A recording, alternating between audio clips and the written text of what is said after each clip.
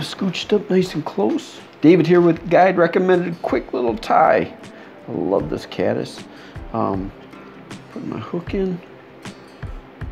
I have a size 12 scud hook with a bead on it. This little brass bead, yellow thread, size 8. Scissors here. This guy is really tight. All you need is some caddis dubbing, like a flashy caddis dubbing, and a little bit of red floss, about a 2 feet strip of red floss. Right, we got our red base down, a pinch, oh it's way too much, a pinch of this flash dubbing. I like to get a thin rope of the dubbing starting out, and then a little bit thicker if I can get it to dub on. I don't know the name of this brand of dubbing.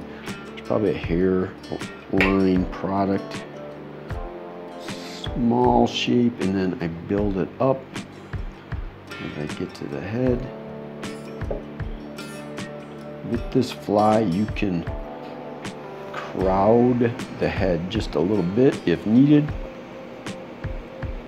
Or I shouldn't say the head, the bead.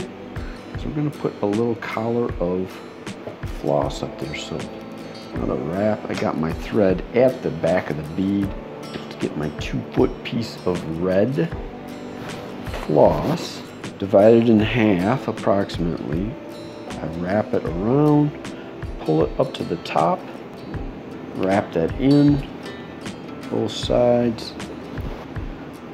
Quick couple half hitches. You could also use a whip finish at this point.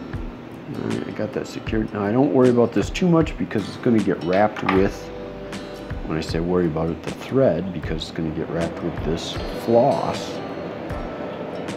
I get the floss to a spot that's just smaller than the same size as the bead.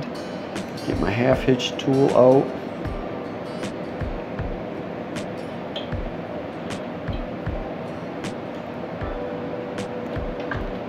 Cut this off close. Now I like using UV glue on this.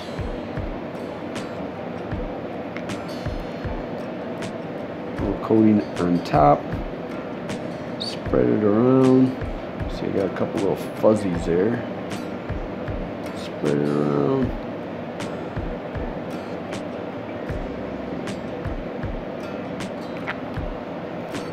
Get my torch out, give it a shot. This fly is done.